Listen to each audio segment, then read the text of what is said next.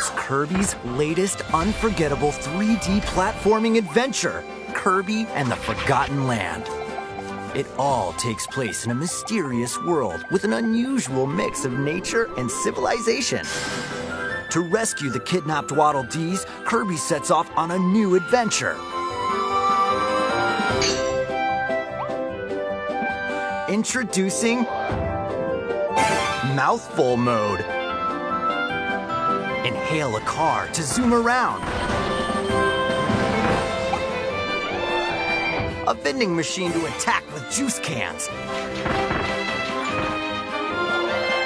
Or become a piercing cone.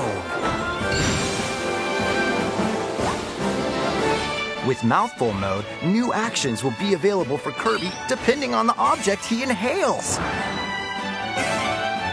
Enjoy exploring with new moves different from copy abilities. Kirby can even weaponize a mouthful of water, like this. As Kirby rescues Waddle Dees, Waddle Dee Town will continue to grow and more resources will become available.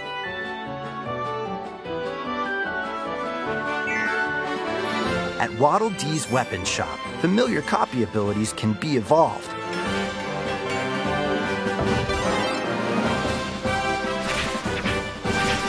Evolve copy abilities to expand Kirby's range of attacks. They'll also change Kirby's appearance and make him even more powerful. Some copy abilities may have stronger evolved forms.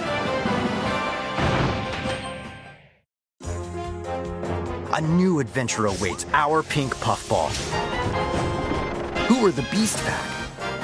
What are these enemies trying to do? Can Kirby restore peace to this world?